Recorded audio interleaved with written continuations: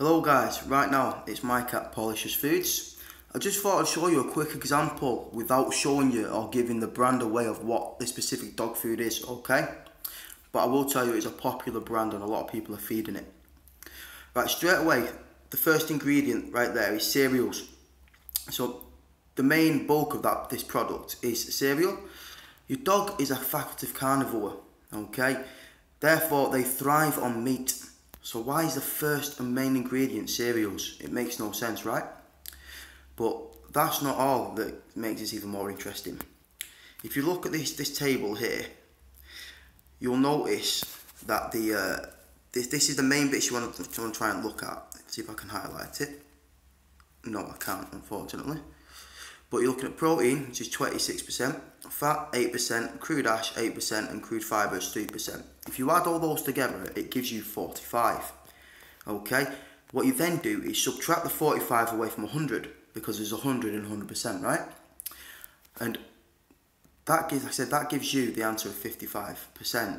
So that means this product itself is 55% digestible sugar, because it's not telling you on this nutritional component is the carbohydrates, because there's no law saying they have to, and there's a reason the law's not there, is because most people wouldn't buy it if it's shown it. Okay, so I'll let you work it out.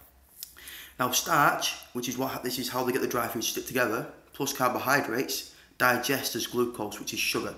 Okay, so this particular product fed for a long time, and if your dog's diabetic, it will do serious harm to your dog. Okay, you'll find yourself going to the vets all the time.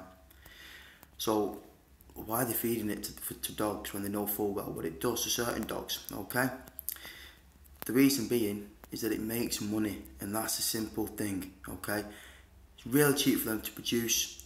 You're going to buy it at like £35 a bag, and it probably costs them less than a fiver to make. Okay, so it's massive profits, but the thing is, it's massive expense out of your pocket when you're going to the vets and taking your dogs there, okay, or your cats. So yeah, I just thought I'd give you a little bit of a heads up on exactly what's in the dry foods and how to work it out, okay? So please make sure you read the labelling.